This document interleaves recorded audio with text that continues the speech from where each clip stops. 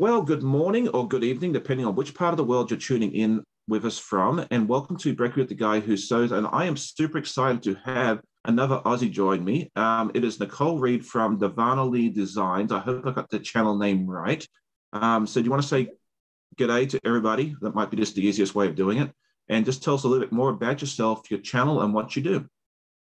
Okay, hi everybody. My name's Nicole, and as Sean just said, I'm from Darvana Lee Designs Studio.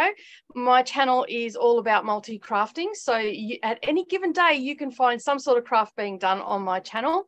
I post daily videos, except for Sundays. I post a short, and that is a challenge video where I put out a prompt for people to either cross stitch something or make something, and I let you know on Sunday what that is.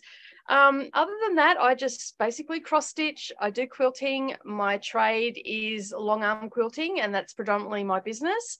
And I do sewing tutorials every Wednesday on the channel as well. And that'll be useful things. It might be handbags. It might be things to help you out with your cross stitching and all that sort of stuff. And yeah, that's basically me in a nutshell.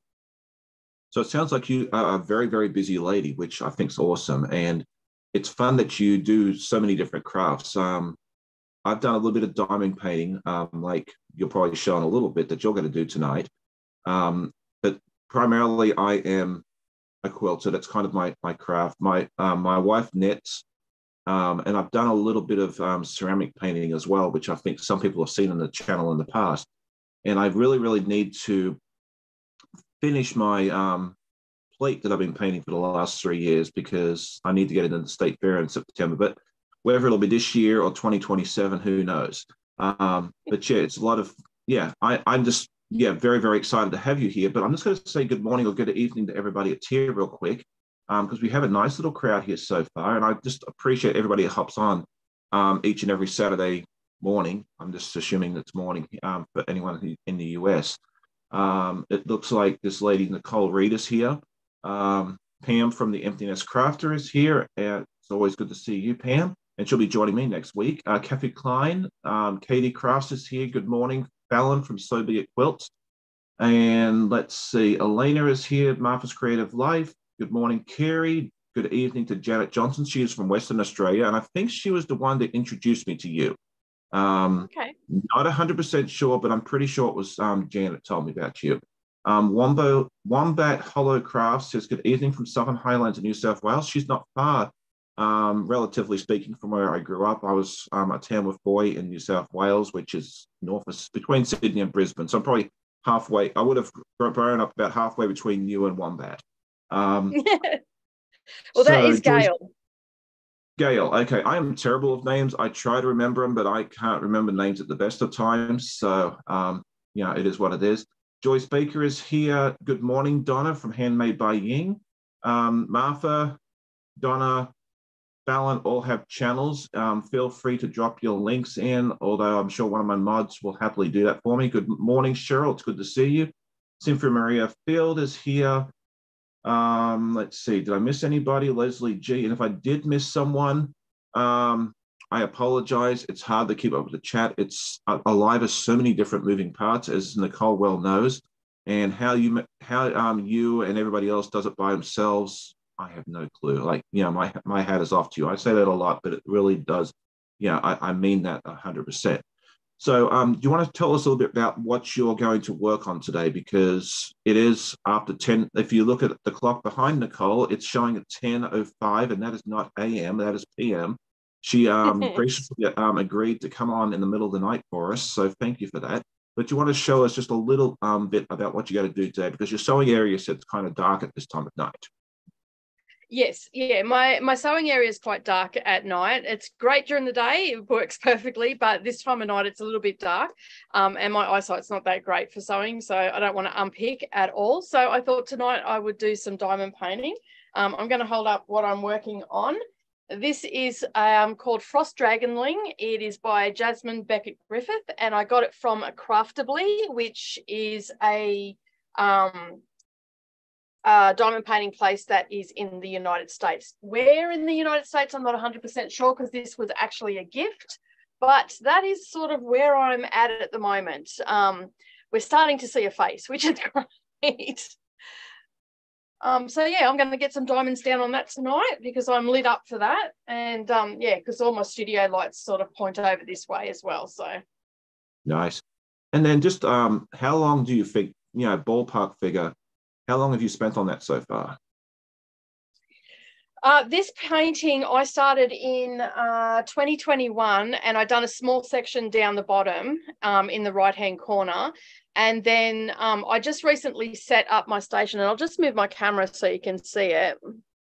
So I just recently set up this station here. It's just a foldable table that's got a jigsaw puzzle board on it. And so this holds it really well, and it stops everything from moving.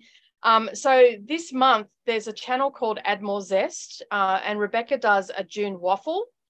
And basically she posts a video every day and does a section. So she divides her diamond painting up into 30 sections, equal sections, and then spins the wheel each day. And then that number is what the section that she'll do. And Gail from Wombat Hello Crafts put me onto it that it was happening because I don't often watch her channel a lot, but I do go there from time to time. And I thought, you know what, it's a good time to pull this out and get some drills down on it. So every day I do about an hour and 45 on it. So by the end of the month, it'll be finished. Oh, very nice. Yeah, we bought some diamond paintings when the pandemic started. My wife and the exchange student we had living with at the time bought a few. I think there was one with cats on it, and they finished that. And there was another one that I think I either started or finished. I can't remember. And then we got one that was like a personalized picture of the three of us at a pumpkin patch.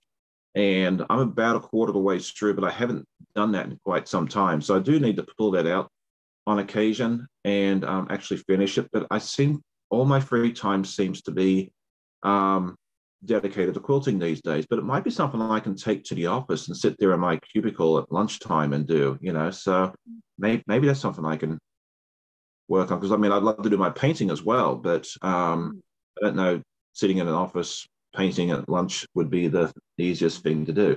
So Marie Johnson, I don't expect it would be. No.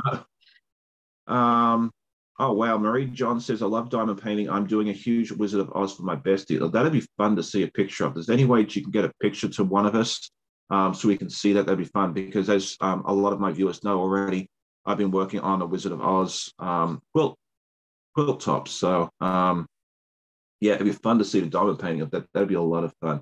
Amy C says, good morning, everyone. I will be listening as she gets ready to go to the Saturday sampler at her local quilt shop.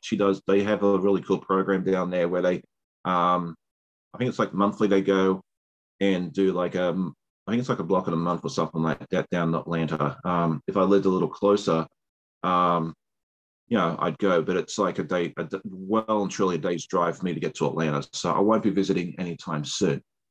Chrissy Stitches says, hello from Bathurst, New South Wales, not too far from Tamworth. I know exactly where Bathurst is.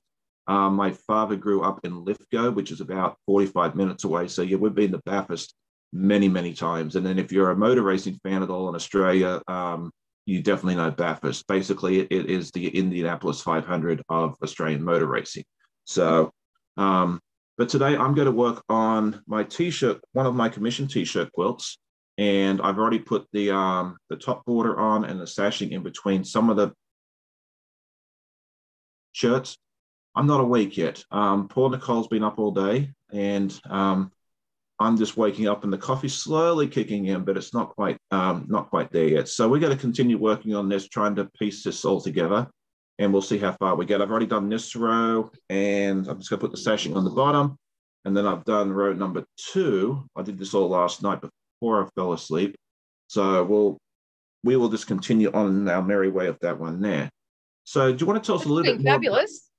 Yes, thank you. Yeah, and we were talking a little bit before we got on live about t-shirt quilts, and I think it's one of those things that you either love or hate. And I think the reason a lot of people don't like them so much is getting that fusible interfacing on the back, because it takes 18 forevers. But my solution to that is run out and get yourself a steam press, because it'll make a huge difference. I mean, instead of taking 15 minutes per shirt, it takes me about 2. Yeah, that's the biggest thing with t-shirt quilts is that interfacing. And if you don't have a steam press, yeah. I used a steam press for my bag making and everything because, as anybody knows who's made bags before, there is a heck of a lot of interfacing and different stabilizers and whatnot in handbag making. So, yeah. Nice. Leslie's asking Marie where she got the Wizard of Oz diamond painting. Yes, I'd like to know that too, because I may have to go out and get one of those. So we will see. From Diamond Art Club DAC. Okay. She says they're pricey, but they have beautiful designs. Yeah, sometimes it's just worth it to pay a little extra and get something that's really, really nice. So, and that's strange coming from me because I'm like I like being very frugal. Okay. Yeah, Diamond Art Club has some amazing pieces on there. And Craftably, and there's Dreamer Designs, I think is the other one. There's quite a number of premium diamond art that you can get from different places. Nice. I'll have to look into that, but I need to finish the one that I started first before I even try and attempt doing something else. So I try to only work on one piece at a time too. So yeah. With quilting, it's different. I have about 7 or 8 projects, I think, going on at once. And I'm trying very hard not to. Sorry? With my cross stitch, I've got about 55 things on the go. That's okay. There's some quilting's the same. I think some people make it where they feel bad about that. But my thing is, this is, this is your fun time. You do what you want. I mean, and my mindset is that, sometimes I'll come home and I want something simple where it's not a lot of brain space. So I have a scrappy project I can do. I have the puzzle mystery quilts by Cotton Cuts that I can do because those are all pre-cut. I just got to pull it out and sew it. The gnomes that Cotton Cuts produces, same sort of thing. They're just pre-cut squares and half square triangles. So I can do something, fairly simple. And then there's sometimes where I want to do something complicated and challenging to test my skills. And that's when I bring out my Wizard of Oz, my Mythical Darks, and that sort of thing there. So I think it's great that you have multiple stuff. But if you're someone that needs to do, one project at a time, that's also great as well. You do you. I'm not here to tell you what to do. I'm not the quilt police. And I'm definitely not going to judge anybody. Good afternoon, Ange. It is good to see you. She says, hi, Sean, Nicole. Great to see you. Shannon from Slate Arts is here. Good morning. It's good to see you as well. Did I miss anybody? Leslie G. I think we said good morning to you earlier. I think I caught everybody. I'm working on my t-shirt quilt for anyone that just filled it in. And Nicole is doing her diamond painting and trying not to fall asleep because it's quite late where she is. It's all good. I had a nap. I restructured my day today to be on US time. So nice. I took it nice and easy, and then I went to sleep at 6:30 tonight for a couple of hours, and so I've got I've just readjusted my times today. And the beauty for me is I work from home. So if I need to have a nap during the day, if it catches up with me on Monday, it doesn't matter. I can have a nap. Oh, that's nice. So do you do craft, like long arming and that sort of thing? Is that your primary source of? Okay, I didn't know if you had like a day job and this was like a side business for you, or this is your main source of income. YouTube long arming is my day job. Right. So that's my day job, but I do it from home. I've got where I'm sitting now is where I do a lot of my filming and everything for YouTube. Okay. And down the other end, I've got the same amount of space again, which is about 6 or 7 meters. And I've got an Avanti Q18 down there. And I've got like a whole wall of bolted fabric and stuff like that for backings and all that sort of stuff. So that's what I predominantly do during the day. But with the economy, how it is at the moment, obviously crafts are the first thing, because I don't know if a lot of people know the price of fabrics and everything in Australia are just ridiculous. But a lot of hobbies go by the wayside and people start to tighten their belts and everything. We've had a lot of interest rates rises and stuff like that. So I've noticed that there's been a little bit of a downturn in the quilting. So a couple of years ago, I decided, 5 years ago, I decided to start my YouTube channel. Predominantly was because I wanted somewhere for my kids to go and learn and sew. Because I didn't have time, I was very busy with the quilting. And then from that, I had a lot of people that were following me on Instagram and on Facebook that were saying they wish they lived closer so they could do classes and all that sort of stuff. And that's when I decided that I was going to do sewing tutorials and all that sort of, and just go headlong into it. And yeah, so I've made YouTube my full-time job as well as the quilting. And I just sort of structure my day that way. Yeah, that's awesome. That you're able to do that. I mean, I have a full-time job outside of YouTube. YouTube is my side, it's really my fun time. I do it because, I really, really enjoy it. And it would be wonderful if I could do it as a full-time thing. That would be wonderful. But realistically, that's a very, very long way off.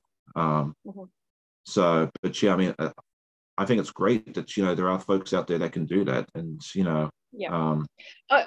I'm very lucky and very, very blessed that my husband is very accommodating. And he said, it's great. It's something that you can do. I can still be home for the kids. Yeah. And that's why I ended up with the long arm, because I used to actually work in a quilting shop. And she decided to close. And he said, look, I'll buy you one. You can still quilt and you don't have to look for another job. You'll be home for the kids. Because my husband at that stage was doing fly in, fly out, although he was close enough to drive in, drive out. So he was away a lot. So it was a way for me to bring extra income into the house without having to leave the house. And so, yeah, I've worked from home for the last 13 years.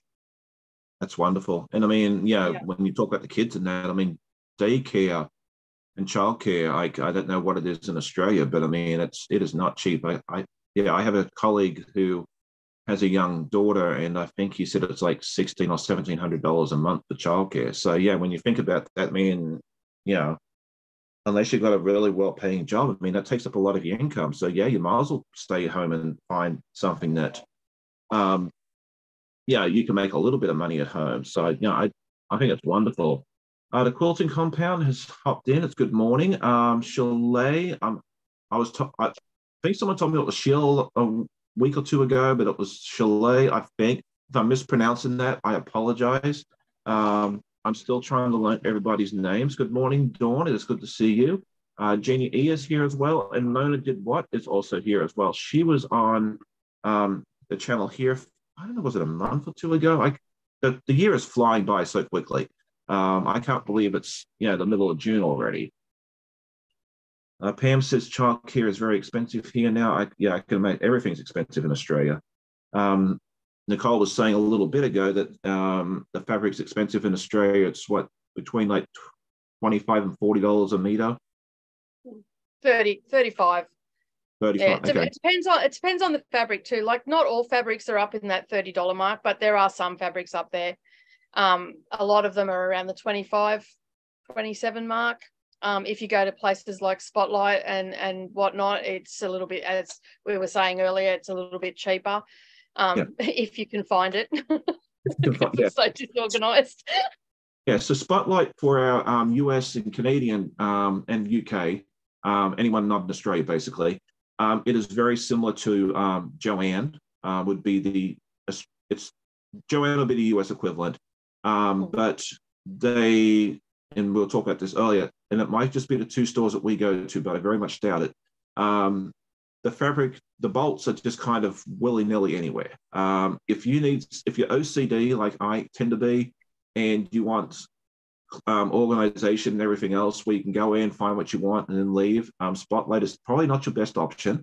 It's just do you want to tell them this story? I think they'll get a kick out of this. If you tell them the story about you trying to find the toy fill or polyfill that you're looking for the other day.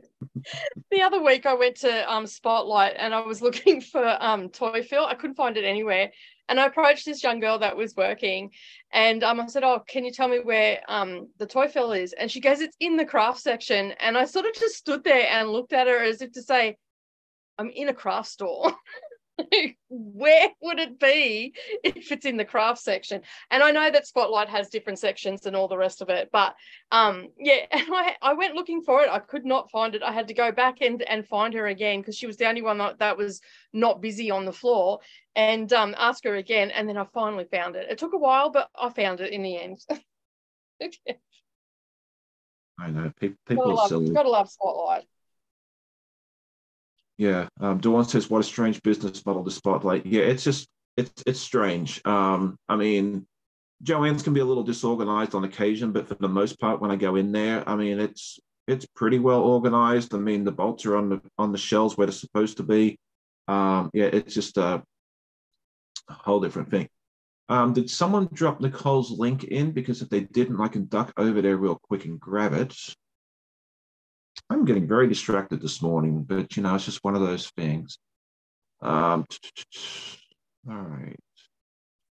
It's all good. We all get like that sometimes. And it is very early in the morning. Like, I need at least 2 cups of coffee in the morning to get going.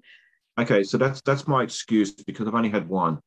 I drank one, and then it was time to go live. So let's make sure that link works. Nope. What happened here?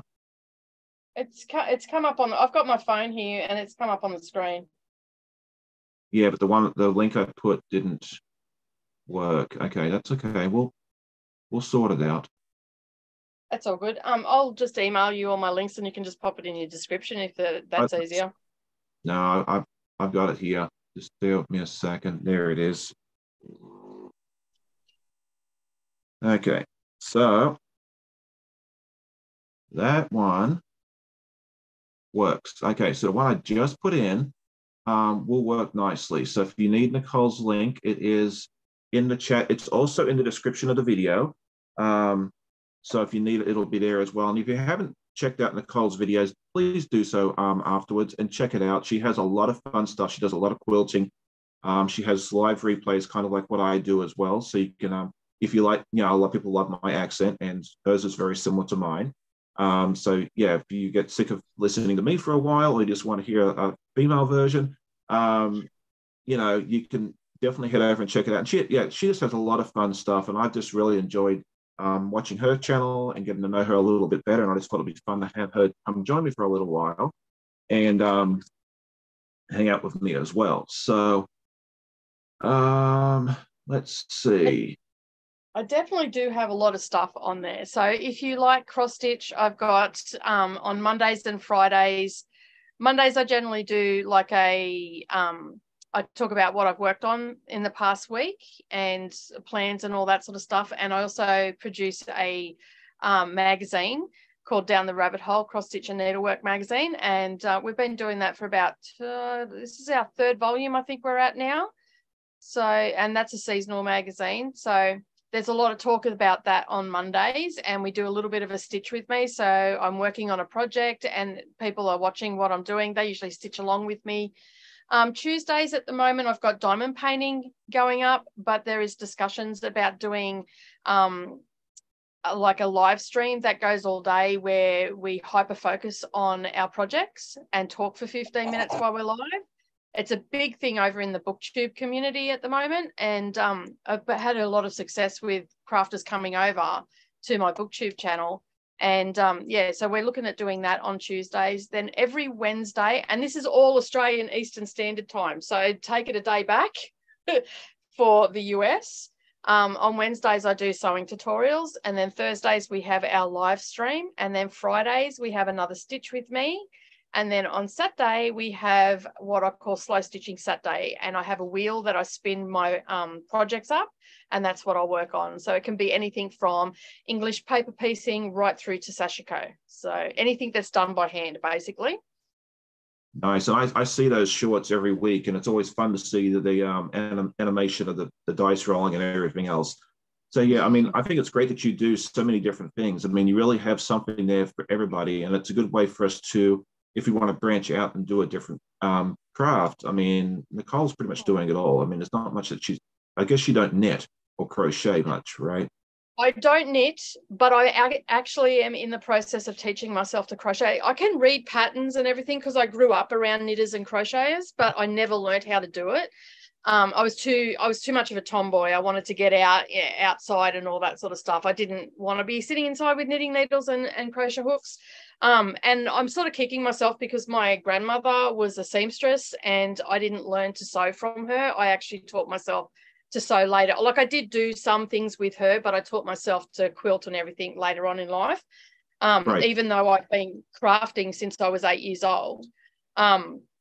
But now I'm teaching myself how to do crochet. So I'm in the midst of making a daisy granny squares and sewing them together to make a blanket.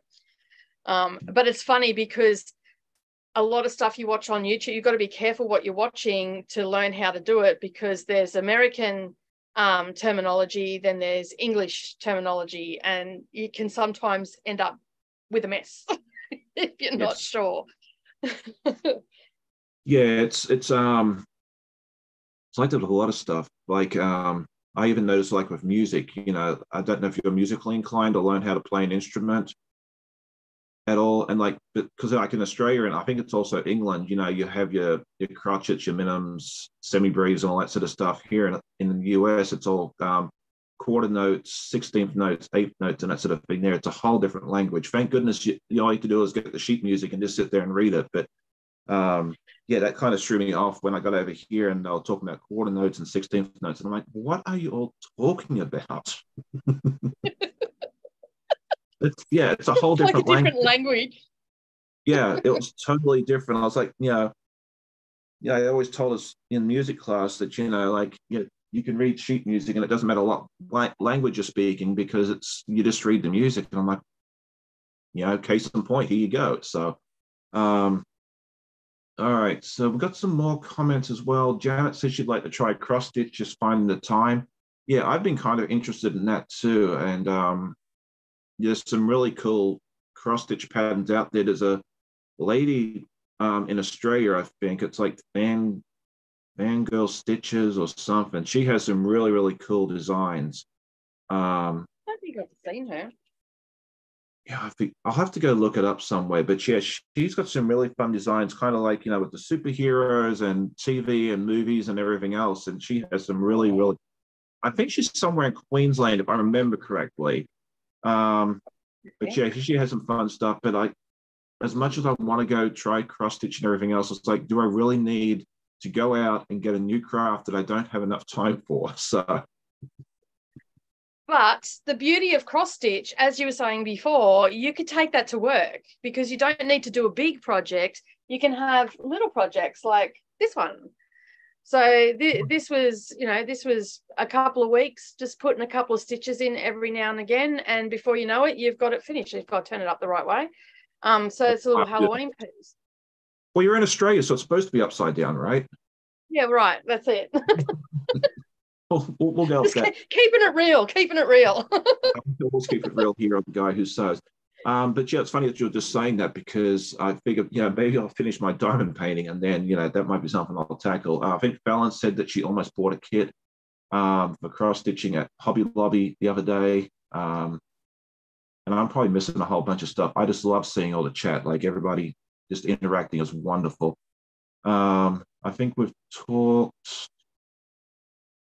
Okay, Rebecca says she needs to get a pretty good magnifier to cross stitch. Yeah, I need to go find some reading glasses too because I don't get a magnifier because I can't handle weight on my head or on the bridge of my nose. So I got these ones here are tinted a little bit because I use them for diamond painting. But if I put them on tonight, I won't be able to see the screen because I get it just magnifies it and it takes the strain off your eyes. And there's a tint on it because I have all the lights going. So I've got a light board underneath this shining up at me.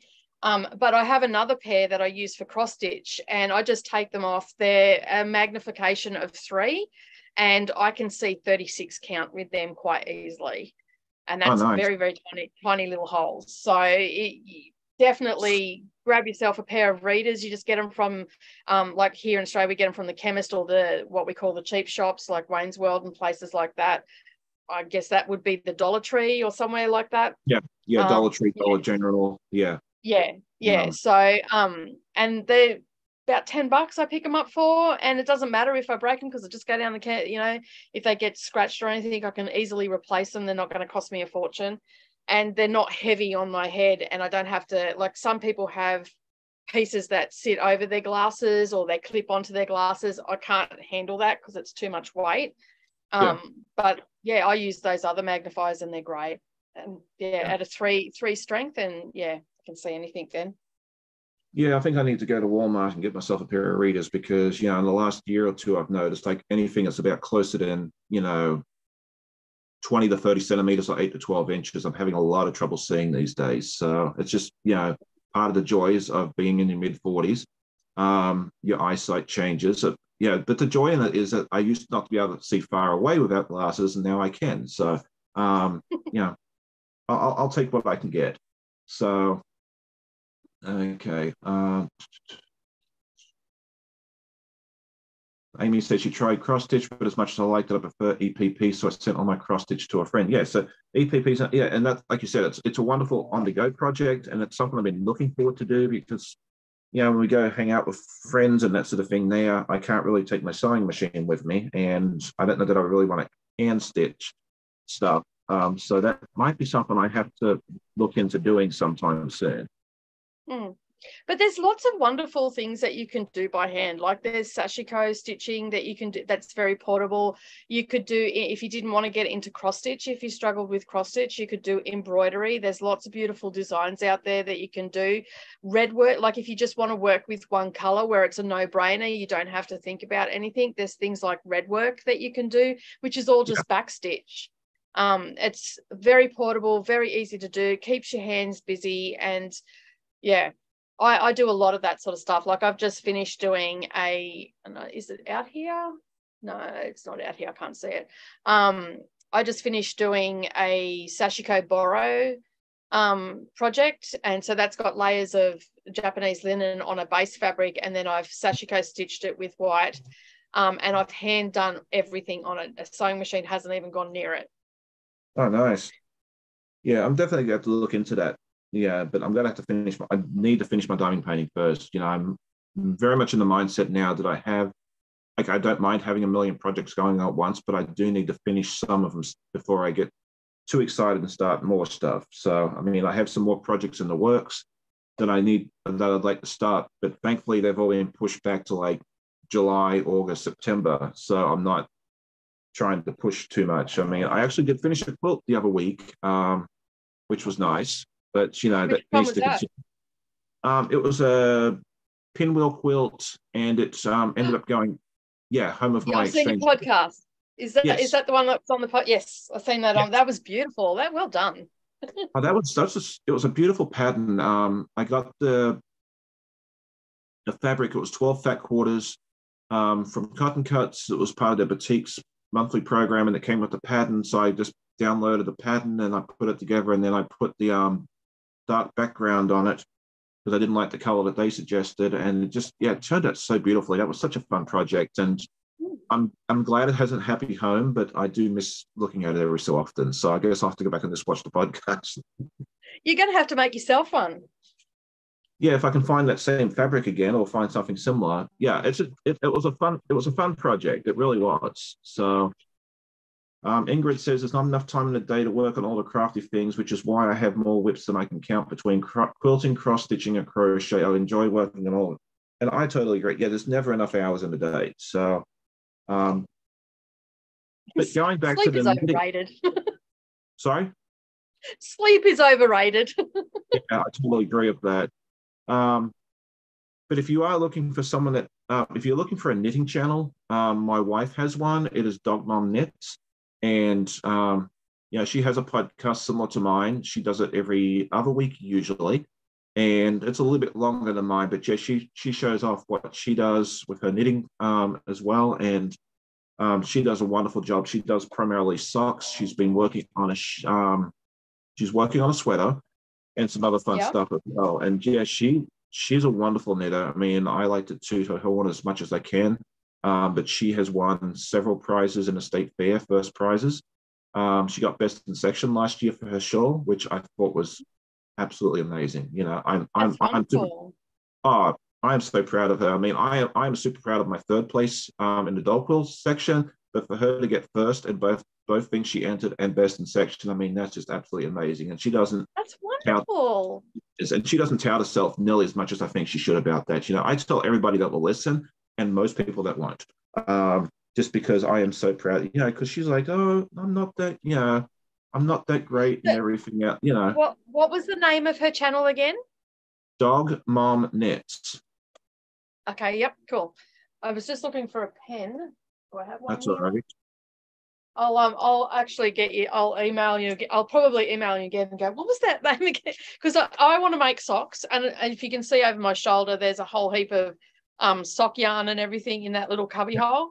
I've been wanting to knit socks for so long, and I just get really confused by it. So if I can find someone that can explain how they do it a little bit, like that, and there's a ton of channels out there, so you've sort of got to weed through to find the one that you're going to connect with. So I definitely want to check out your wife's one.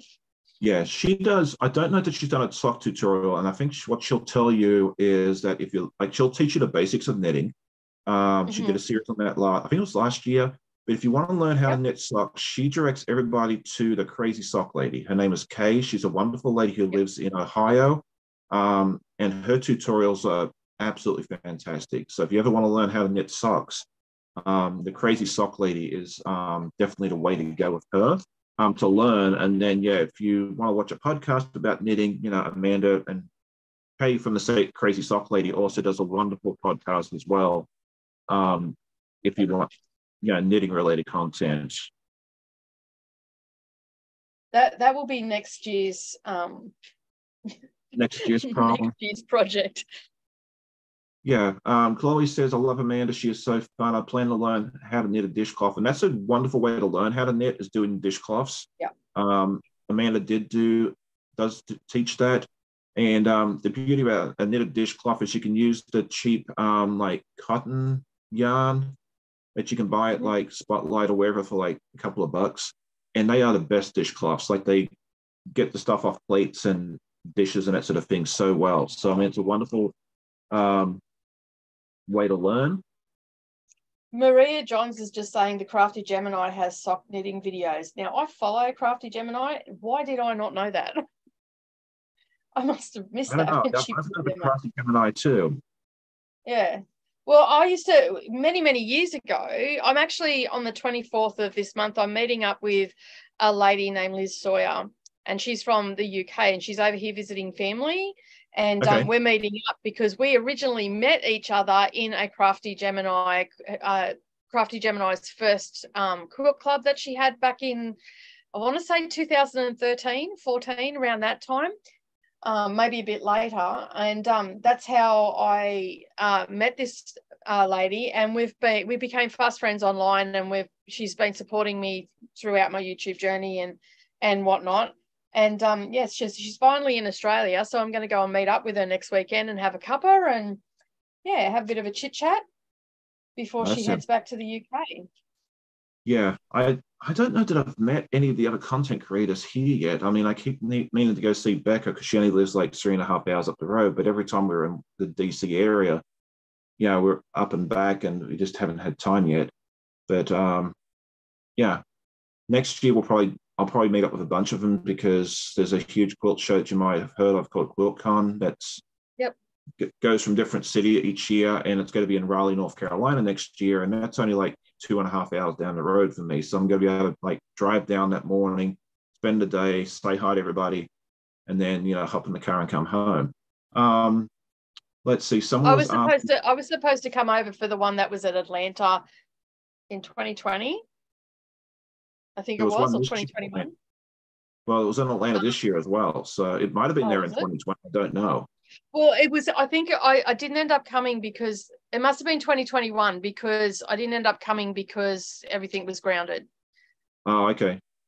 Because of COVID and everything else. The pandemic and whatnot. So I couldn't go. Like, we couldn't get flights, and they were cancelling flights left, right, and centre. So yeah, so basically I had planned to come over and meet up with a group of people that I've known online for quite some time through the Crafty Gemini Quilt Club is how I met them all, and we were all going to go to QuiltCon together. But obviously World Events had other ideas. So yeah, so I didn't end up going. So we've put it off because airfares are just so not cheap right now. And yeah, so I'm just going to have to wait a couple of years. And when I come over, my husband will probably come over with me because he's got a YouTube channel as well called King of Tow Crew. Okay. And that's all car content. And so he wants to come over and there's a car he wants. I couldn't tell you what it is because it changes every week, I'm sure. Yeah, he wants to go over and purchase a car and ship it back here. So we're going to go over together. He's going to go and do his thing, and I'm going to go and do my thing. Yeah. Yeah, we can talk about this later, but if you need to ship the car back, there's what they call ro-ro carriers, where it's kind of like a big parking.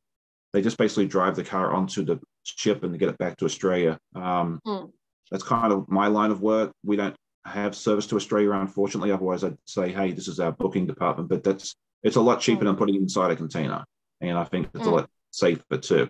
Okay, so Rebecca was asking what I was working on. I'm working on a t-shirt quilt, and I'm just putting the sashing on right now. So this is what I've done so far. I just put the bottom sashing on this row, and I haven't pressed it yet.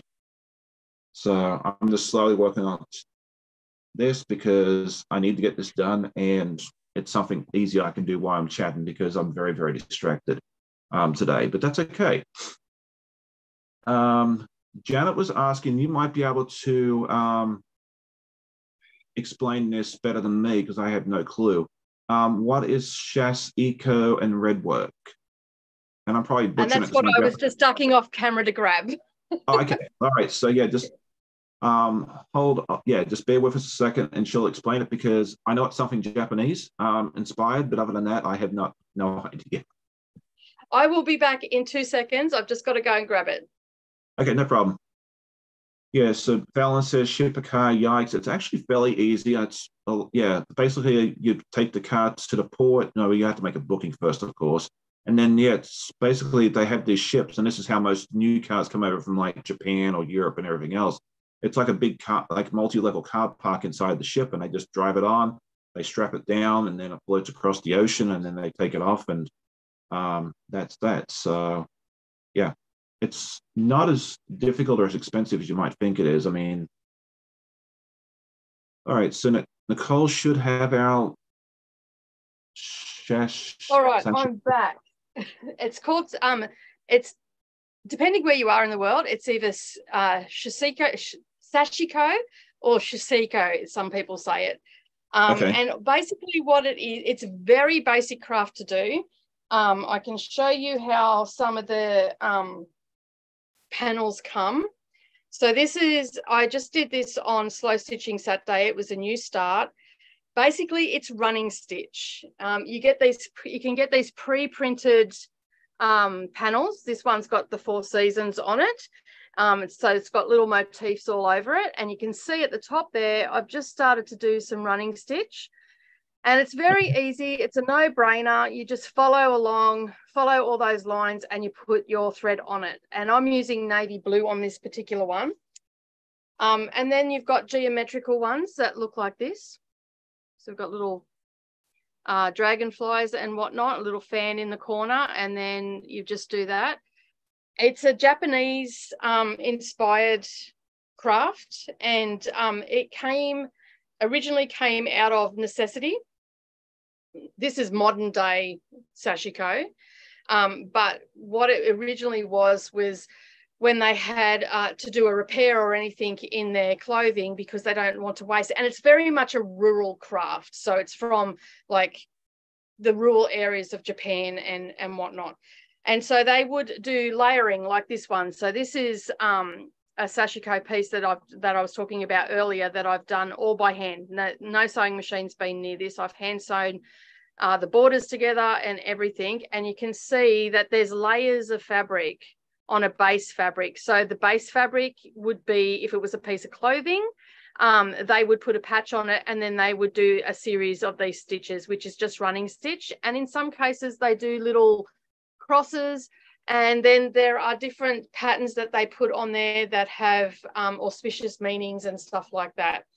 And it was born out of necessity. So there was to prolong their clothing, and those jackets used to get, and pants and clothing used to get handed down through the generations.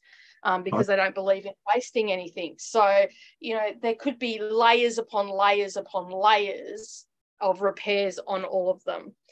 And that's basically sashiko in a nutshell. Now, I don't claim to be an expert or anything like that. There are many wonderful channels out there by people that do a lot of it. I just dabble in it every now and again and share my experience with people. The other one that Janet asked about was red work. So red work basically is backstitch, or sometimes some French knots, maybe a little bit of satin stitch. You generally have a pattern and you follow the lines again after you've drawn it out. It's just embroidery. As I said, it's just backstitch, and it's just done in a red thread. But you can also do it in black. You can do it in blue, but predominantly red work is the most popular. And so this pattern was in our last issue of Down the Rabbit Hole magazine, in the winter issue. And we did a story on red work in there, and we had some sample pieces in there. So, and that's pretty much red work and sashiko in a nutshell. Very nice. Well, see, I've learned something new today because I had no clue. So, but it's funny that you talk about the winter edition, because it's getting cold down there for you guys because you're going into winter. And it reminds me of a story. The first time I took my wife down to Australia in 2006, and we're walking through Darling Harbour, which is like a nice area in downtown Sydney. And, we're walking across this nice bridge, and all of a sudden she stops and takes a picture of this sign, like an advertising sign. I'm like, what is she doing? And she took a picture of it, and I'm like, what did you take a picture of this for, of this? So I just want to understand. And it was some sort of concert series, and it said winter concert series, and I had the dates in June, July, and August. And I was like, oh, okay, I get it now. Because here in North America, it's the middle of summer. So, she was just fascinated by it being called the winter concert series. So, Nicole was telling me earlier it was it's fairly cool there right now. I think you said it was like 8 or 9 degrees Celsius, correct? Which is about and getting colder. Getting cold. Yeah, the temperature will start dropping pretty quickly. So that's it's now 8 degrees. Yeah, it's going down. So it's about 45 degrees Fahrenheit, and it's supposed to get down to about 1 or 2 degrees Celsius, which is about 34. So, for the folks up there in Queensland, that is cold. I know some of the people up in Canada and northern parts of US will be like, okay, 34 is like, we're still in t-shirt and shorts. But, it's all relative. It's cold. It is cold for us. Like in Queensland in summer, I get up to anywhere from 35 to 41 degrees. So, to be, and that's like a lot of the year. That's what it is during the day. Like, at night it gets cold, but during the day we get up to about 20. Well, the other day we only got up to 18, but most winter days we're at 19 to 24. We'll swing between that, maybe 25, which is nice. It's not too bad. You can walk out in shorts and you don't have, icicles hanging off your eyelashes. Yeah, and that's nice. I mean, just to translate back to Fahrenheit, 18 to, roughly about 67, 24 is about 76, 77. I could be off by a degree or two. I'm just going off memory. Those are beautiful winter days. I mean, I know here in Virginia, a winter day can be anywhere between, it can be as cold as, 25 degrees Fahrenheit up to maybe 55, which is about -3 to, what you're currently experiencing now, maybe 10 or 11. So, well, we're not in the dead of winter yet. We're only at the beginning. A couple of years ago we got down to -6. That was pretty cold. I walked outside and went, have I moved to Victoria? Like, did someone come in the middle of the night and move me? What's going on? I'm in Queensland. Well, that's how we felt the other week. Like, we went to a baseball game here, and it was 60 degrees or 15 degrees Celsius, but the winds were wicked. Like it was like 45-kilometer-per-hour winds, and I was sitting there shivering at the baseball stadium. We ended up leaving early because it was just so cold. Like I was like, this is June. It's not supposed to be cold here in the US in June. It's supposed to be. I was like, did we move to Australia? Like, I had the same mindset as you. Like, what's going on? okay. Sorry. No, that you'd be sitting there going, what's going on? Why am I so cold? Why am I shivering?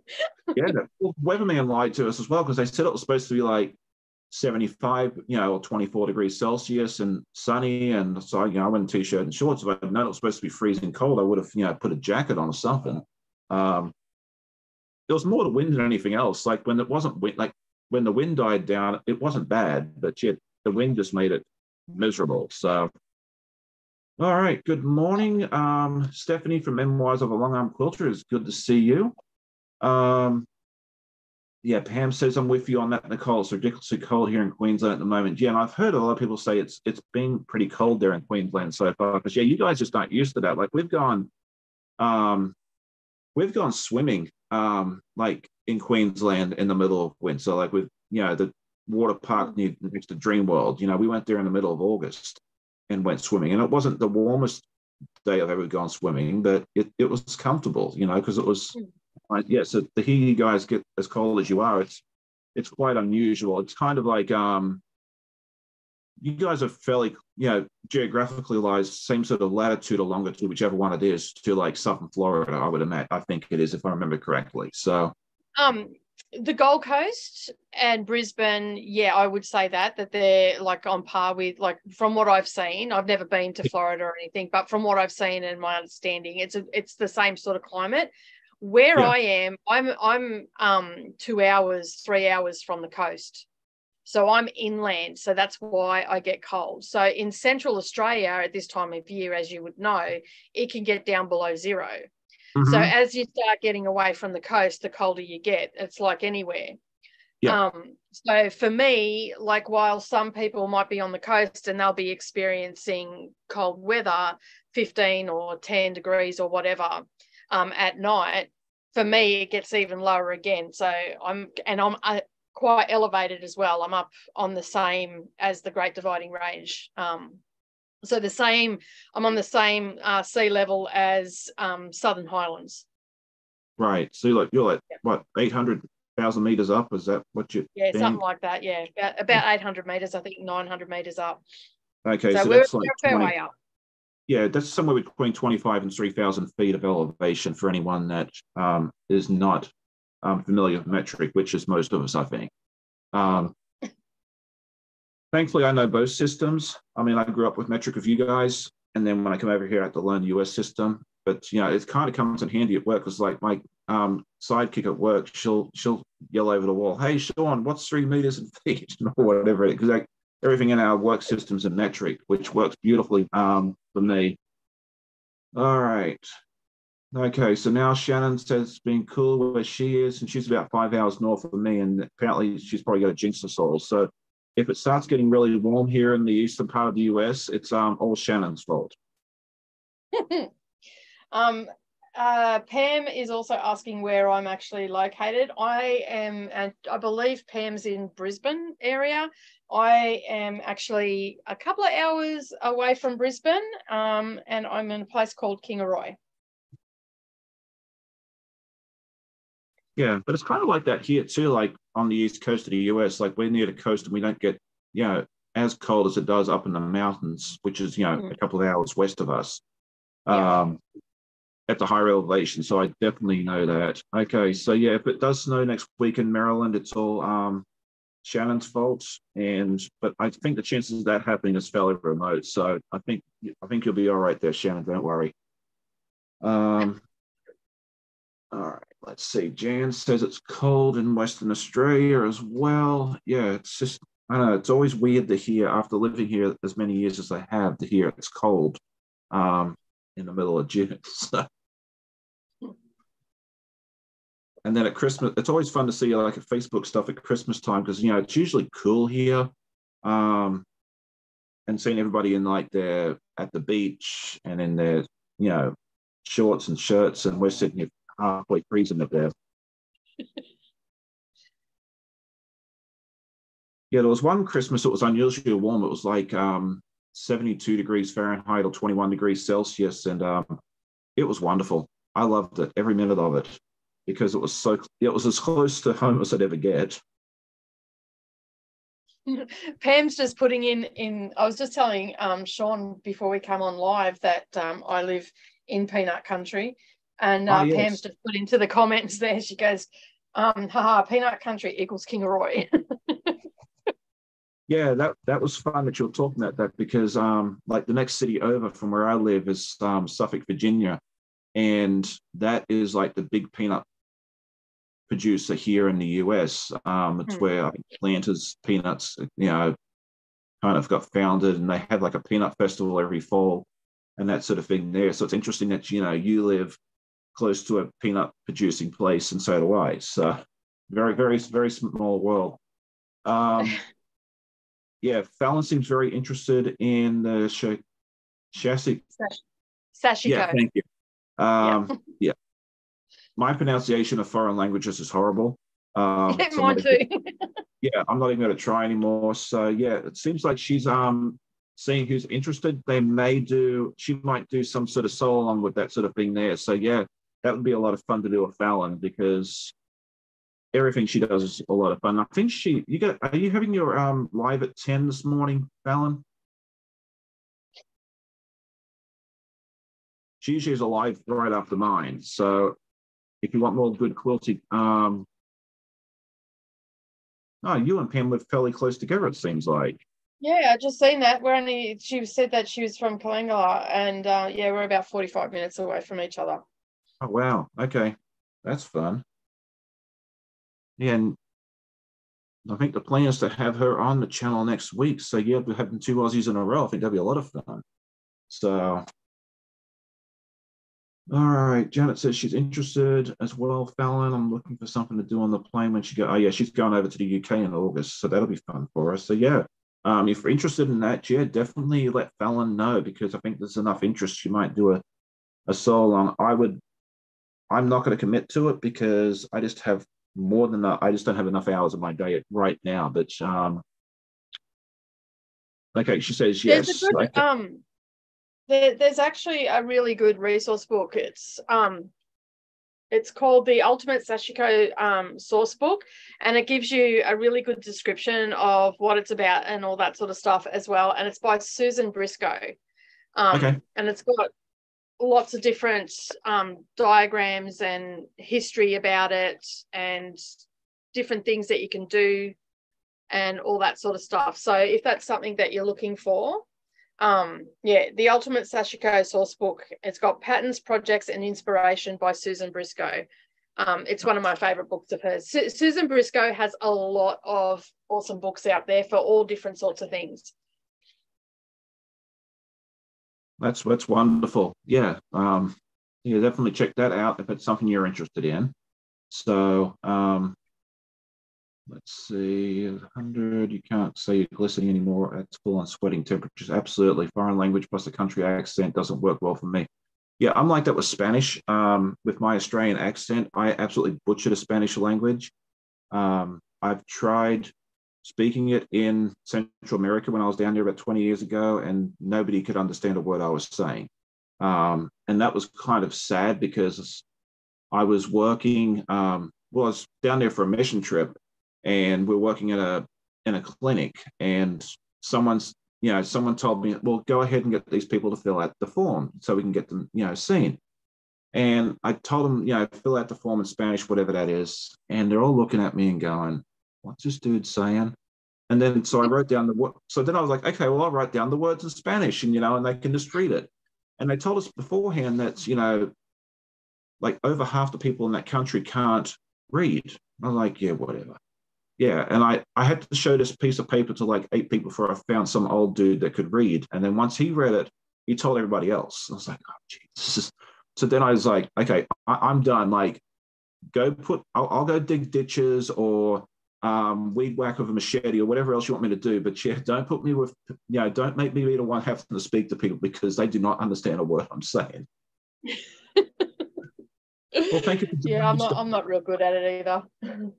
And then I had a classmate of mine from high school said he went to like Peru or something like that, and I couldn't understand him either. So I was like, okay, yeah, it must be the accent that throws them off, because you've got to roll your R's, or I forget what it is in Spanish. But whatever I was doing, it wasn't right.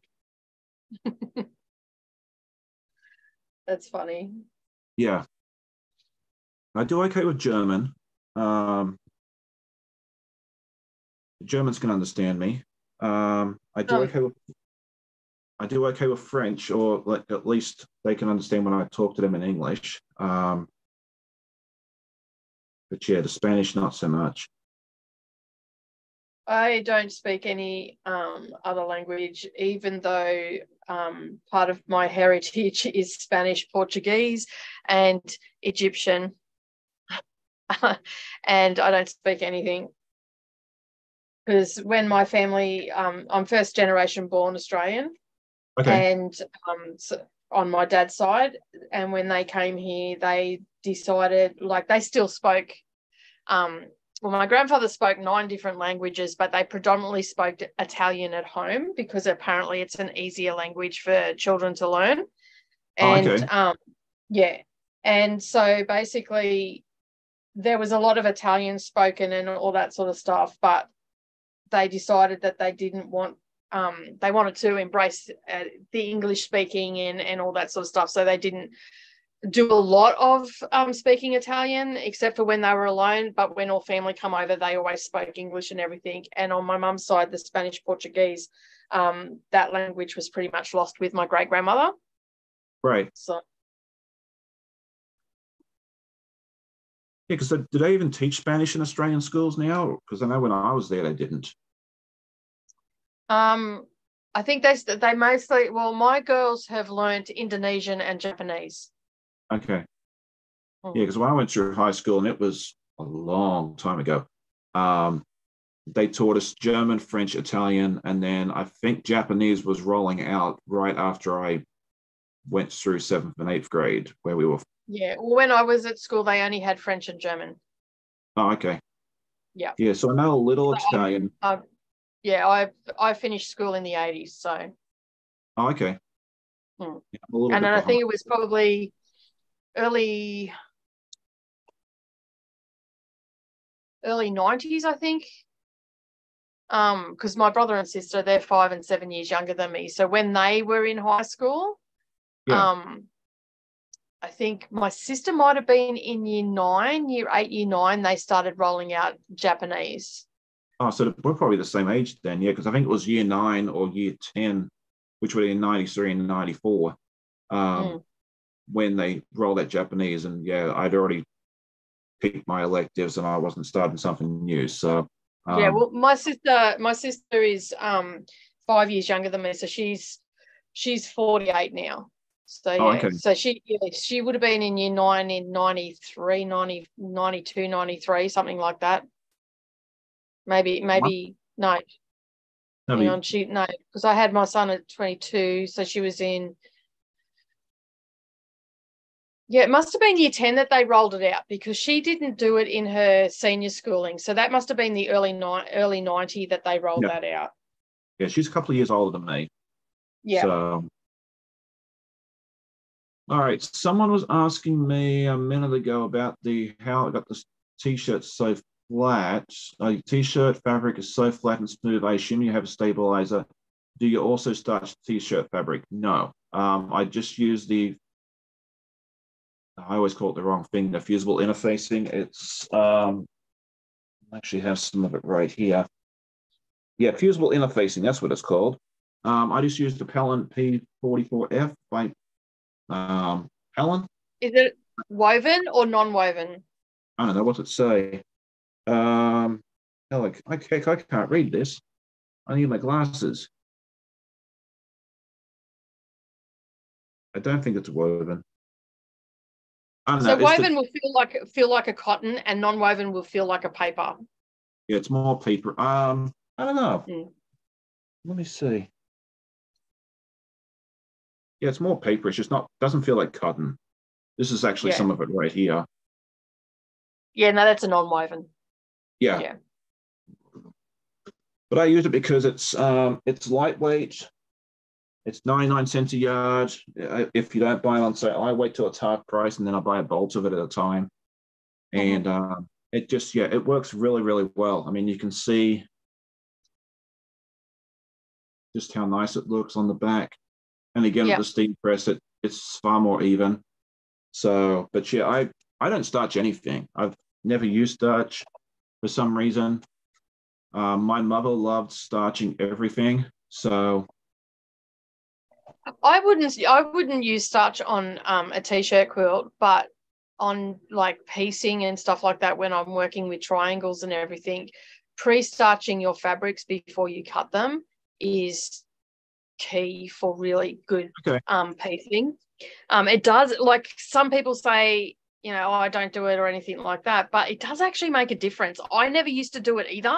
And then I started doing, like when I first started patchworking, and then I started doing it and I'm like, why wasn't I doing this before? Because I just had better success with piecing and getting things to go together, especially when you're working with triangles and stuff, like, and little pieces. I find it, but it's a personal preference at the end of the day. Oh, for sure. Yeah, I've never started. Maybe I should try it someday and just see what happens. But I've always found, like I found recently, the game changer for me was one of these beauties. Yeah, I've been using the clapper for years for my patchworking because I use it for making wallets and stuff like that. So okay, yeah, that to me was a huge game changer. Was getting my clapper earlier this year. I don't know why I waited so long, but.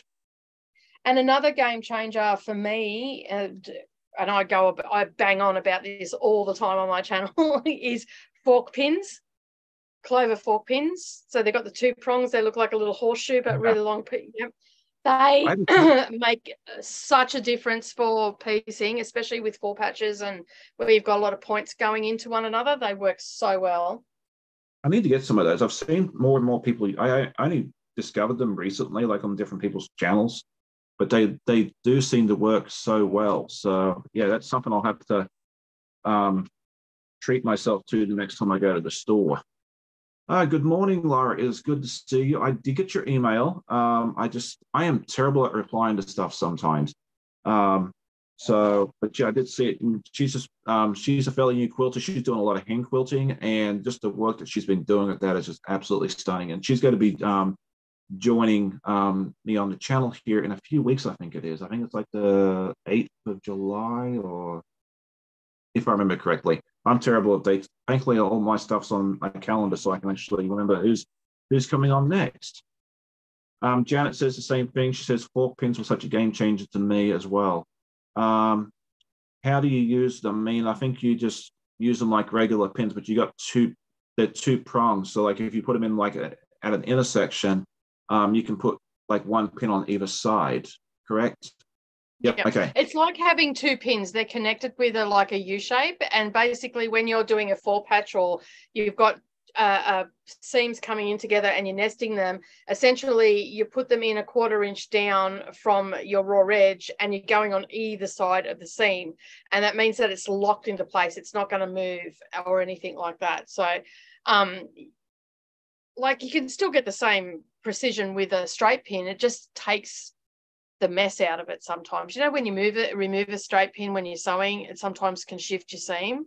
You don't get that. Yeah, I think I'll have to try that out, because usually what I do is I use my little clips.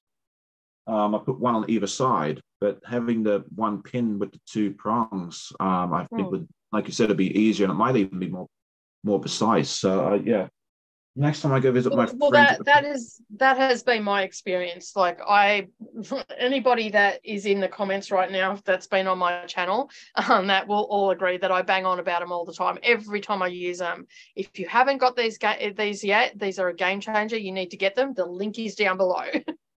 Yeah. Oh, absolutely. Yeah, I'm gonna go grab some soon, because it's been on my radar for a while, but I am terrible about going to buy things. You know. I'm the same, Sean. I don't have all the bells and whistles. I have my general supplies that I need for patchworking, but I don't have all the bells and whistles that come out, all the time. So basically, and I think my audience also knows that if I say something is good, it's because I'm using it. Yep. And I've used it a lot before I've said anything. Like, I haven't even used the diagonal tape until just recently. One of my subscribers, who is now a friend, actually bought me some and said, you need to try this. So you can just, when you're doing like sewing corner to corner, you've just got the tape on your machine and you just line up your corners. You don't have to mark it or anything like that. Right. Yeah, and so I tend not to recommend things or anything because I don't do all the bells and whistles. I have my rotary cutter, I have my pinking shears, and I have my rulers, and that's about it. So yeah. Yeah, I'm the same way. Like, I'm not getting paid by any company to promote product. Well, I'm an ambassador for Cotton Cuts, and I help promote their puzzle mystery quilts. But other than that, I really am a free agent, so to speak. So yeah, I mean, if I'm telling you I like something, it's because I truly believe it. Like, I don't want to sit there and I really don't want to try and sell too much, because it's not, I'm here to share my love of quilting. And yeah, if I find a product, like you said, that I really enjoy, yes, I'm going to tell everybody about it. Yeah, because if it makes my life easier, it may make your life easier. But yeah, I'm not going to sit there and promote and the stuff. fork pins will make your life easier. I know. And as I said, it's something that's been on my radar. I just haven't got around to hitting the purchase button. I mean, yeah, I could go on Amazon right now while we're sitting here talking and order them, but I do like to support, small businesses and that sort of thing wherever I can. So that's probably saved me a lot of money because then I end up not buying it for a long time as well. Good morning, Janice from The Right Weight. It's good to see you as well. Rebecca T is asking, what is the purpose of pinking shears? It's to help stop fraying of the fabric, correct? Yes. So hang on, I'll just grab a set. I've got a set just there. Okay, perfect. I think that was one of the few things I remember from home economic class in the early 90s. I didn't learn much, but that was one of the things I did learn. Okay, so pinking shears, I don't know if you're going to be able to see it or not, have a jagged edge. So if you're familiar with pre-cut fabrics, they all have pinked edges. So it's the valleys and the peaks on it, and you've got specialized scissors for that. I use these a lot on my channel for taking out bulk in seams and stuff like that when you turn things through. So when you're making containers and handbags and all that sort of stuff, you want to take a lot of the bulk out of the seams before you start top stitching it or anything like that. And so you use these, it stops it from fraying. It's also great for curves as well, because you know how when you do a curve, you've got a notch all the way around. You can use your pinking shears and it saves you having to do those little V's all the way around. You just go around the edge and it'll be fine. You can, and then you'll be able to turn things in and you'll get a really nice edge on and a curve when you've pressed it all out and you're top stitching. Oh, wonderful. Thank you. I am listening, I promise. Yeah, no, you're right. I just got to update this list because apparently it flagged something that really shouldn't have been flagged. Yeah, Brenda said I got the two-prong prings. Suppose it was trying to prick fabric, and I reckon that was not how you use them. I gave them away. And it picked up on one of the words there, which, can be used as a naughty word, but that was not her intention. Yeah. So, yeah.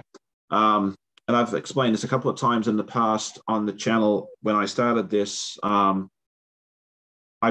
found a fairly extensive list of words that should be blacklisted, and I figured I'd have to make adjustments because it may not apply to us, and that's one of them. So don't worry about that, Brenda. I know you didn't mean anything bad. It was not intended that way, and I've updated the list, so that shouldn't be a problem in the future as well. So. So Be It Quilt says she hates pinked edges in quilting, but loves them in bag making. Same. I don't use it. I don't like them in the pre-cuts, but I understand it's a necessary evil that they've got to do, because otherwise you just end up with all frayed fabric and whatnot, but in bag making, they are an essential tool. And in fact, any sewing other than quilt making, they are an essential tool. So even in your clothing, if you make clothes and stuff like that, they're great to clean up edges, especially with linen and stuff like that, because linen, as soon as you touch it, it just starts to fray and all that sort of stuff. So yeah, so I totally agree. Yep. And see, I'm learning stuff all the time, because I know Fallon from So Be It Quilts does a lot of, well, she does a decent amount of bag making and that. She does a wonderful job of that. I've never really done that. I mean, I've used pre-cuts once or twice and seen the pinked edges, and I've wondered why. So yeah, I'm learning all sorts of fun and interesting stuff today. All right. Did I miss anything else in the chat? Probably. We talked about the Slay Arts says the first rule of gadget addiction is we don't talk about gadget addiction. Yes. Love Isn't that the first step? Isn't acceptance the first step to recovery, or is that something else? I'm the opposite. I'm good at buying. Okay, Laura says I'm the opposite. I'm good at buying things, and my LOL, my bank balance not always so happy with it. Yeah, that's always an issue too. So. Pam says seamstresses use them. Pinking shears stop or reduce dramatically fraying. Yep. So that's basically what we were talking about. So, hey, see, I do know some stuff, which is good. Okay. Yep. We said that. Someone told me that I did a really good job at multitasking, and thank you for that. That means the world to me. It's definitely come with practice. When I first started doing these lives, it was not as easy. I feel far more comfortable with this than I did, 6 months ago, 12 months ago as well. But thank you for that. That means a lot. So there we go. Good morning to Susan Yearout. It is good to see you this morning. This is my guest, Nicole Reed from Darvana Lee Designs, and she sounds a little bit like me because she's also another Aussie who decided that he was very gracious and decided to hop on with us, even though it's almost midnight there. Yeah, if you're watching the clock above my head, that's PM, not AM. So yes. It's 11:15. It's backwards to me, so I can't read the clock backwards. Yeah. So she took a nap earlier, so that way she'd stay awake, because I was like, I did one live, I think at like 8 p.m. one night, and that was almost enough. Although I think I did a live with Donna once for New Year's Eve, and how I managed to, I think I was like you, I think I did take a nap that afternoon to make sure I wasn't, too far asleep. So that was, I think that was a very wise move. Well, I was laughing with a few people on the live stream the other day. On Friday, I had because I've also got a book channel as well called Dusty Book Sniffers, and that's where I'm also addicted to reading, and so and that's where I talk about all the books that I read and whatnot. And I have a live stream that goes for 8 hours on a Friday. Oh wow! And I'm not talking for the whole 8 hours. So it's called Reading and Productivity Sprints.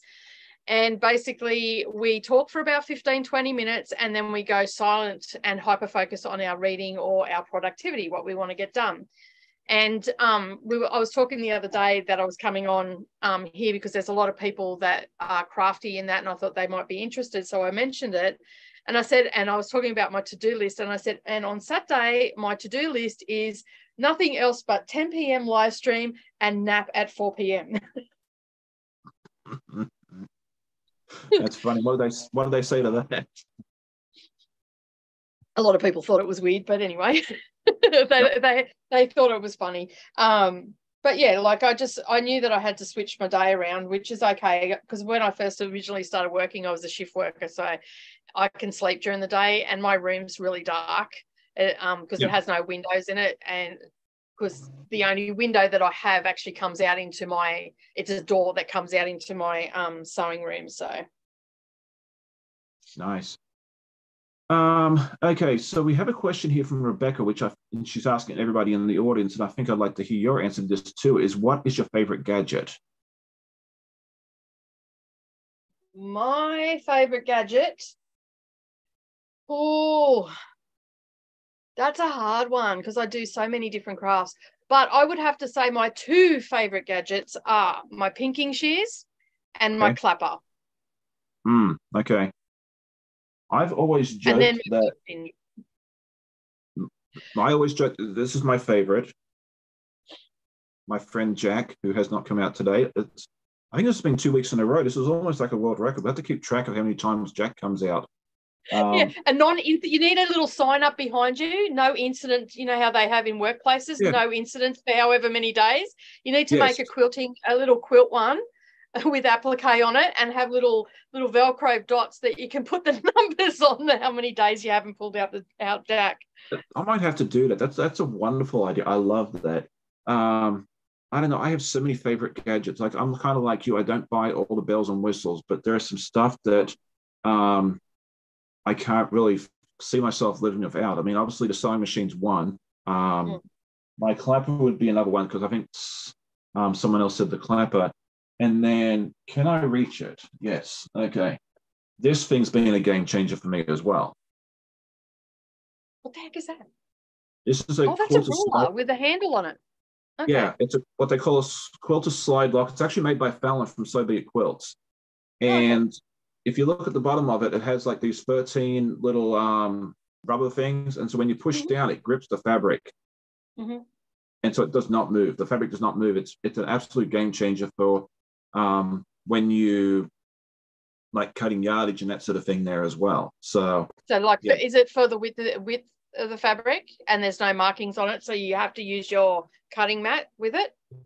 Yeah. Well, what they suggest is putting a ruler up against it. I've kind of been naughty and just using the markings on the cutting mat, and it's been working okay for me. But if it was something really precise, I think you're best off putting the ruler up against it. They're still trying to figure out how to get markings on these. This is like one of the early ones, and this is a 24.5-inch one. I think they're releasing the 14-inch one today. So yeah, this is I love this thing. So who does that? Is that So Be It Quilts? Is that Fallon?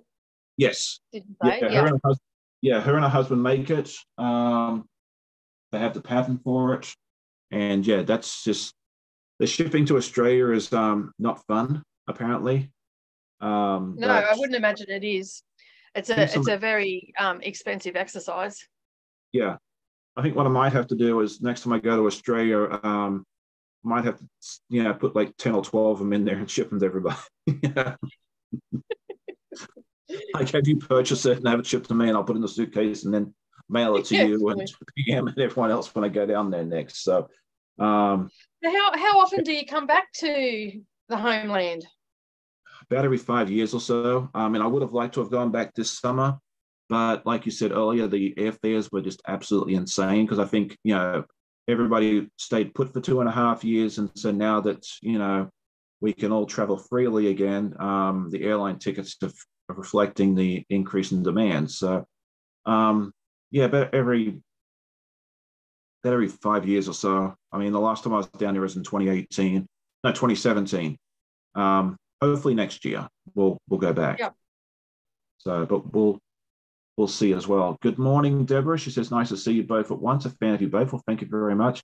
When am I coming? Hopefully next year, Janet. So yeah, we may if all kidding aside, what we usually do is we usually get out of one bag each because we always bring more stuff back and come back with two.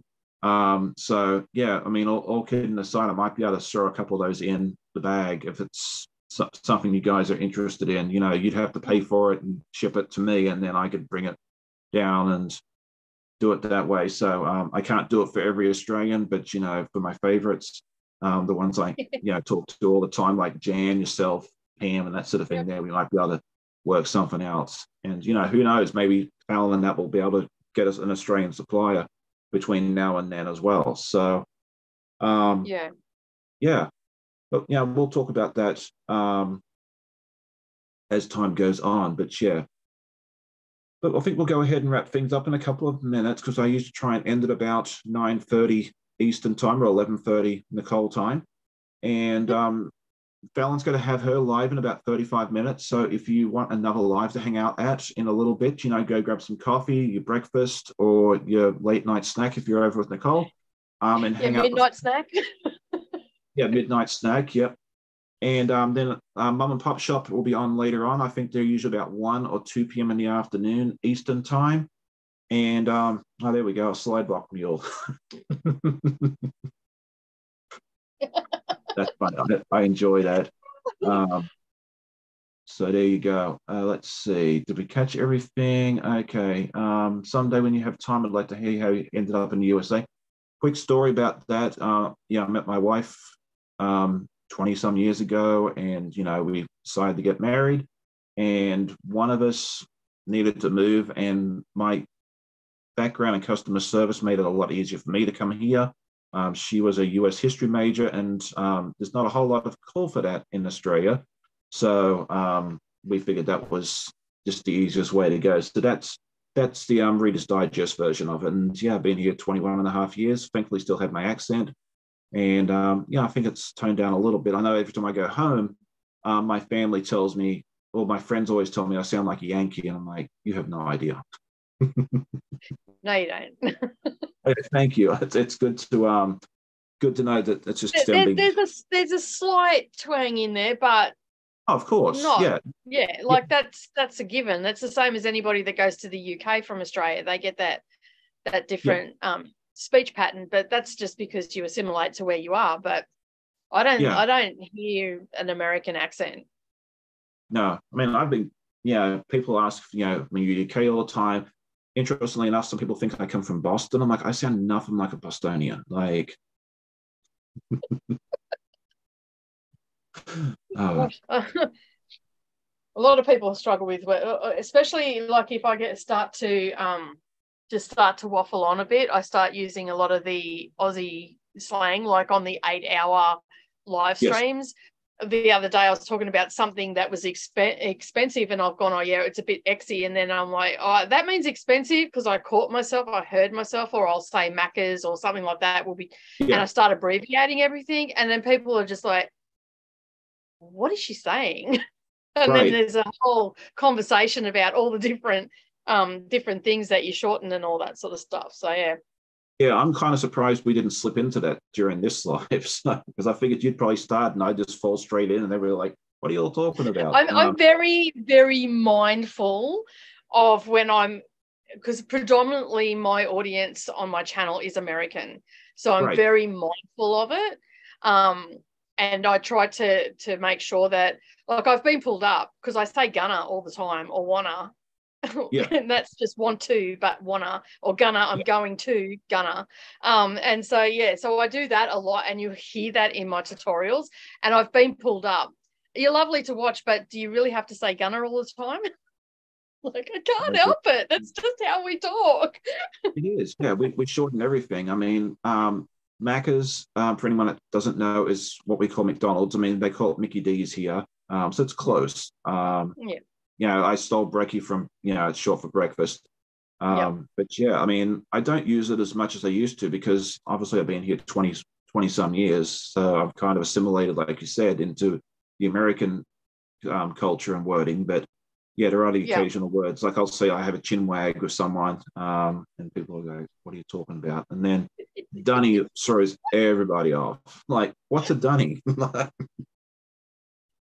So every now and again I get a little bit lazy, and I just start shortening everything, and it's not even, it's just the way we speak. Everything is just done really quickly, and we just cut everything up, and we understand each other. That's all that matters, right? Well, it's also, up until recently, you're still on an island, but up until recently, you didn't have the connections overseas with everybody else until we had, video and all that sort of stuff. Like, so there was no need to explain why we, use the words we do, because no one, does it make sense? So, good morning, Becca. It is good to see you. Fallon says, I would personally love it because I like learning new things. Ingrid says she loves hearing the slang in different countries. So yeah, I mean, I just say what I say. And if something comes out and someone, people are always welcome to say, hey, what did you say? What do you mean? And it's a good learning experience. So, you can always look at it from that aspect as well. So yeah, Becca's in. That's good. Brenda says, lovely interview. I like her showing. I do too. I mean, I've always been a big fan of Nicole's ever since I met her and online. And I was just like, this is someone I'd love to have on the channel. And it's been a work in Thank progress. you. I think we scheduled you out like 2 or 3 months ago, I think it was. Yeah, it was a while ago now. Yeah, had to schedule it in. Because I'm also away in August, so I couldn't do August and Yeah. whatnot. So yeah.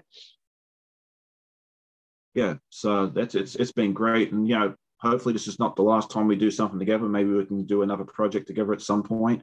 Yeah. But yeah, thank you so much for joining me. Do you have anything, like, just before we go, do you have anything coming up on your channel that you'd like to tell us about? Anything exciting?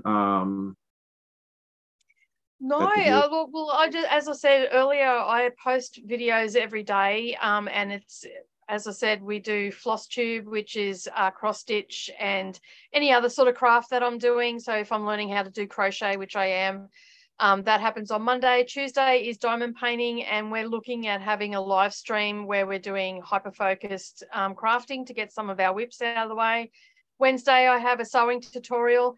We do have a series at the moment for those beginner quilters that want to learn how to do different blocks and whatnot. We've got an A to Z quilt block challenge happening, and that's every 2 weeks that comes out. So the next one comes out, I want to say this coming Wednesday. I don't have my calendar in front of me. And Thursdays, every Thursday at 8 a.m. Australian Eastern Standard Time, I have a live stream where I'm working stuff off my shelf because otherwise I get nothing done. And I just share my tips and tricks as I'm going along the way. I'm just making some quilts at the moment. And then on Friday, I have a Stitch with Me, which is a whip and waffle or a whip and chat, depending where you are. If you've got some UK viewers, they call it a waffle. And then on Saturdays, I do Slow Stitching Saturday, and that's where you can learn about different types of embroidery in English paper piecing or sashiko, as we discussed today. And then on Sundays, I generally do a short, which gives you a challenge. If you're a cross stitcher or an embroiderer, I give you a prompt and you find a project that you've got to work on that, or I give you a sewing challenge, which would be making something. We've had like, shorts or hair ties or maybe a container or something like that. So just to push you out of your little comfort zone, and that happens for a short on Sundays. And that's pretty much my channel in a nutshell. Yes. So basically, what she's saying is she's got a little bit of everything. So definitely go check out the channel. There's going to be something there for you. Whether you like your quilting or your cross stitch or the Japanese art that I can never pronounce the name of, or anything else. So yeah, please go over and take a look at Nicole's channel. She's a lovely lady. Has a lot of fun stuff. If you like it, definitely hit the like button. We always love hearing comments from our viewers. And then if you do like what you see, definitely hit that subscribe button as well. She will definitely appreciate that as well. Good morning, Janine. She says, here late, better late than never. Had an early morning Bible study with the ladies at church this morning. Well, thank you so much for joining us. And Becca's here. I think we said that already. And Elena K dropped in as well. So I think we said good morning or good evening, depending on where you are, to everybody. We better let Nicole go because it's sleepy time for her because it's almost midnight. But yeah, if you're still hanging around, good morning, Margie. It's good to see you. Yeah, if you want another live to hang out at, head over and check out Fallon at So Be It Quilt in about 25 minutes. She's always a lot of fun, and her husband often pops in as well to say hi, and he's a lot of fun as well. And then, yeah, check out all the other people going out later this afternoon. Mama Pop will be on later, and I can't remember all the others. You know your favorites. So, yeah, definitely go out and support everybody. And I'll have my podcast tomorrow morning as usual. So thank you all again. It's been a wonderful time hanging out with Nicole. And I hope you'll have a wonderful day. Happy sewing. And we'll see you all next time. Bye.